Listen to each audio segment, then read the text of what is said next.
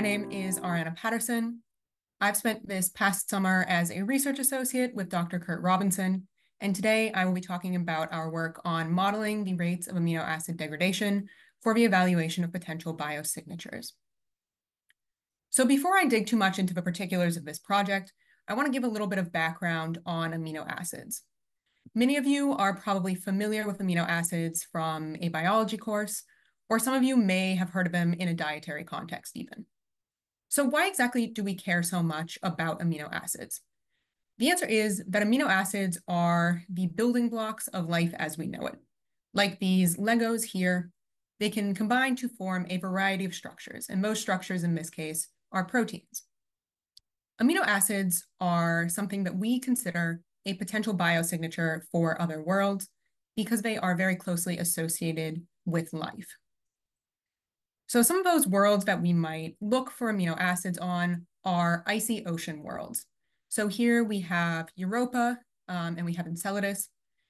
And we believe that these moons formed from the accretion of materials similar to what we find in carbonaceous meteorites. Carbonaceous meteorites are a particular type of meteorite that we've observed to contain amino acids. Specifically, we've seen glycine, the simplest amino acid. So since we believe that these moons formed from a similar material, we would expect that they had a similar chemical composition at the time that they came into being. So if we talk about the structure of these moons, both of them have this icy outer layer that you can see here, and beneath that are oceans with hydrothermal activity. And that hydrothermal activity is very lucky for us because it results in these geysers that eject water from below the moon surface to a level where a flyby mission, like in the artist's depiction here, could collect water samples that we could test for amino acids. So if we think about amino acids, they have a shelf life of sorts. Over time, whatever amino acids you started with are going to begin to disappear in a process kind of following a curve like this. And so this is useful from a biosignature point of view, because if we expect that these moons started with some concentration of amino acid, and we get a reading that is above what we think they would have with the natural decomposition, that means that there's some process below the moon surface that is replenishing amino acids, and that process could potentially be life. So here, one of the key things that we have to do is figure out what exactly is the shape of this decomposition curve.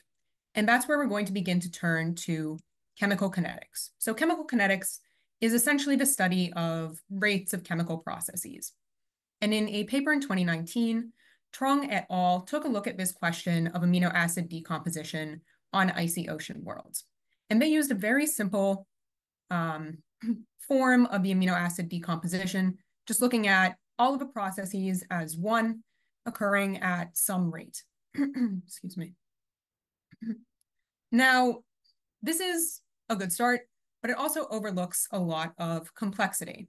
So we can look at glycine as an example and say, what kind of things can happen to glycine? And there are a lot of them. So these are a couple of different decomposition pathways. One is deamination, where this amine group is lost. Another, decarboxylation, where the carboxylic acid is lost. And then there are still others as well. And all of these processes occur at different rates. Then beyond decomposition, amino acids can also gain complexity. They can join together, they can polymerize, and they can form peptides. And that has its own rate as well.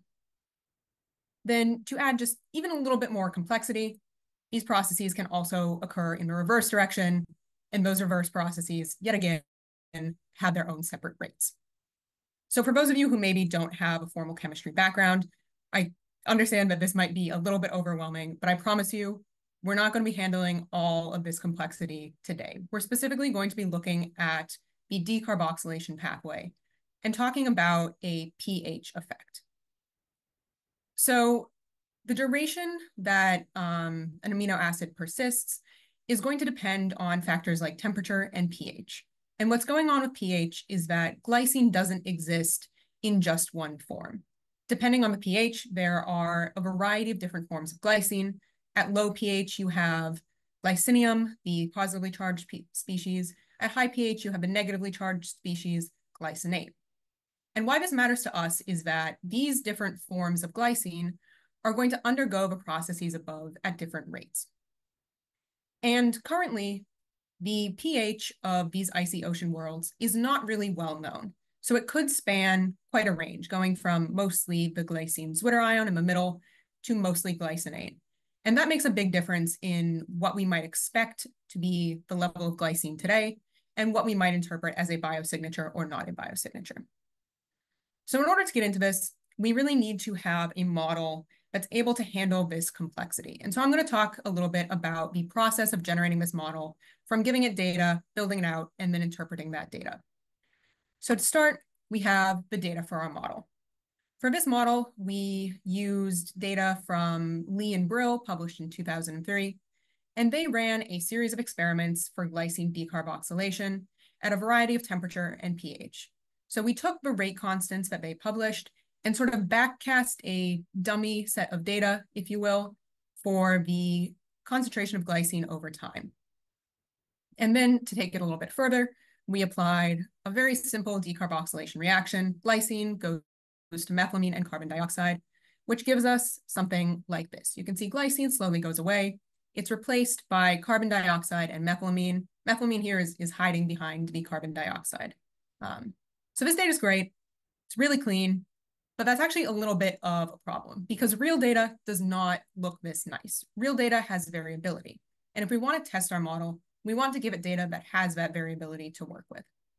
So in order to add that, we used just a Gaussian noise generator that gives us something like this. You can see the trends are still here, but the data isn't quite as clean. And another way that we can look at the same information is by looking at the allocation of carbon between different compounds. So most of the carbon starts off in glycine. It gets replaced by roughly equal proportions of carbon dioxide and methylamine. And so now there's a little bit more we have to do before this is data that we can give our model. Because like I mentioned before, glycine has different forms at different pHs, and those different forms matter. So we took this data and we fed it into a thermodynamic model that broke it up into the different species. So we have mostly glycine, as you can see, but a little bit of glycinate. And for methylamine, we also have not just methylamine, but methylammonium. And so this makes a difference throughout the course of our experiment because it affects pH and it affects the rates at which decarboxylation is going to take place. And so this set of data with all the different species and all the different forms is what we eventually fed to our model. And our model worked roughly like this. We built it out in Python, and the core is this kinetics function. So in this kinetics function box, you have a variety of differential equations representing all of the various chemical processes we expect are occurring in the experiments. So we take that function and we give it the data from all 21 experiments, that data that I showed in the previous slide. And then we give it random initial guesses for the various kinetic parameters we want it to solve so that it has somewhere to start. And then we let it iterate over time through this objective function, which is seeking to minimize the error between the values predicted by the model and the actual experimental data. And then at the end, it gives us the fitted kinetic parameters, which is what we're looking for. So for the results from a model, this is one of the fits that it produces for the same experiment I used as an example previously. You can see it's fitting pretty well. There are definitely still some areas to improve. But when you take 21 of these, you can get these kinetic parameters. And I understand this is probably a little bit messy to look at. And I agree, it's not the most easy way to really interpret the data. But luckily, we have things like this Arrhenius plot that makes it a little bit more clear. So here you're seeing the inverse of temperature and the natural log of the rate constant. The rate constant being more or less what we look at to say, how quickly is this reaction proceeding? And you can see there is a marked difference between the rate of decarboxylation for glycine and the rate for glycinate. And that's consistent with a little bit of variability in magnitude across a variety of temperatures. And then another way that we can also look at this and kind of the end goal of this modeling process is the half-lives of decarboxylation. So here I have half-lives at 0 degrees Celsius and at 300 degrees Celsius. And you can see there's a big difference just based off temperature. But what I'd really like to call your attention to is these two sort of jumps that you can see in both figures. So these jumps represent the transition from having mostly the glycine Zwitter ion, that middle species that I showed you a little bit earlier on, and mostly glycinate, that negatively charged species that was on the far right of the figure. And so that difference is really quite significant. It's roughly 4 orders of 10. And so from a perspective of trying to evaluate, is this a biosignature? Is it not? That's really significant and something that we definitely want to make sure we're taking account of when we start getting samples from these icy ocean worlds. And so this is really kind of step 1 of a process. There are definitely things that we would like to do with this model going forwards as well. One might be to integrate other decomposition pathways, such as deamination, or to adjust the kinetics based on activities. So currently we're using concentrations, but there's this other sort of concept of an activity, which really represents more the true availability of a species to participate in chemical reactions. So those are some ways we might improve the model itself. We might also branch out with the model a little bit. We looked at glycine, but there are other amino acids that maybe we would want to think about, maybe alanine. And currently, as I mentioned, we've used sort of dummy data generated from previously published papers, but it would be good to test this out with real experimental data as well and make sure the model is still functioning as we expect it to. And so those might be activities for the future. But yeah, I'll leave it off there, and I'm happy to take any questions.